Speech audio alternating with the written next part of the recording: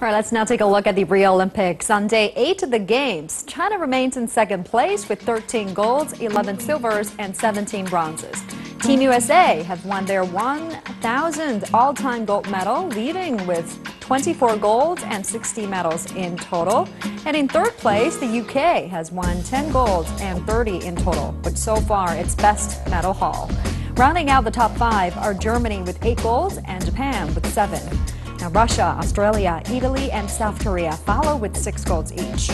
In the men's triple aim, China's Dong Dong and Gao Lei took silver and bronze. Defending champion Dong finished in 60.535 points, and the world champion Gao in 60.175 points.